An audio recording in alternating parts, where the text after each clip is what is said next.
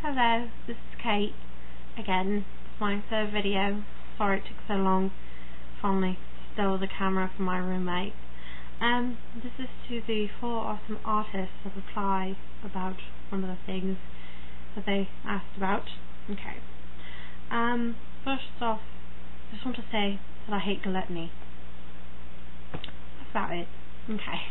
Anyways, it had to do with the fact that you were thinking that YouTube, what if there was a day that they started to censor the artwork of people because, of nudity?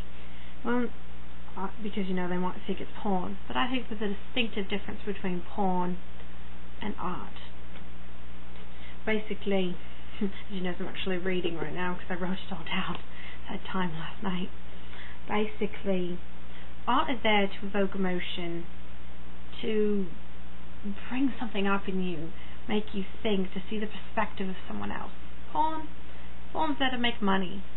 Yes, there are artists who mass produce copies, professional copies of their cottages next to lighthouses, but that's not really art. Even though it's beautiful, it's a franchise.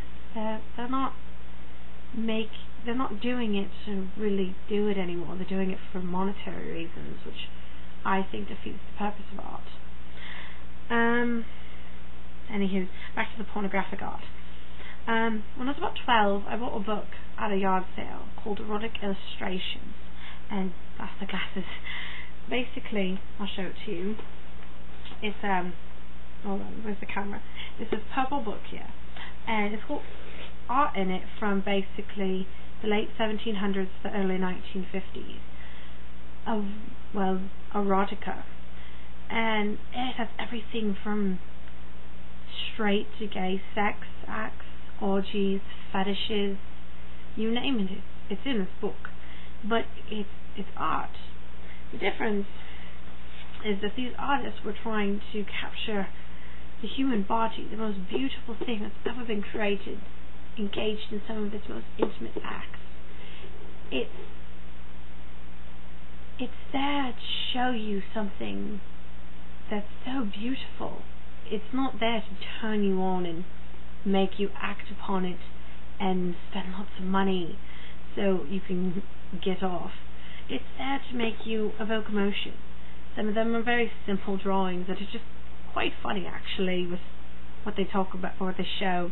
Others are absolutely horrid in this book. There's one that shows a man who's having his way with a woman who you can tell is dead. It is that well done. But, unless you bought a weird fetish for all that, I'm pretty sure this book will do nothing for you.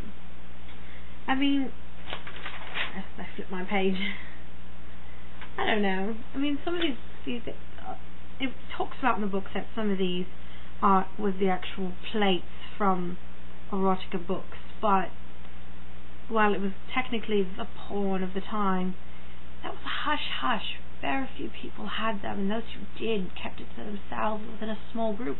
Today's porn, you can go to the local supermarket and buy a magazine right there. It's not hidden. It's in your face.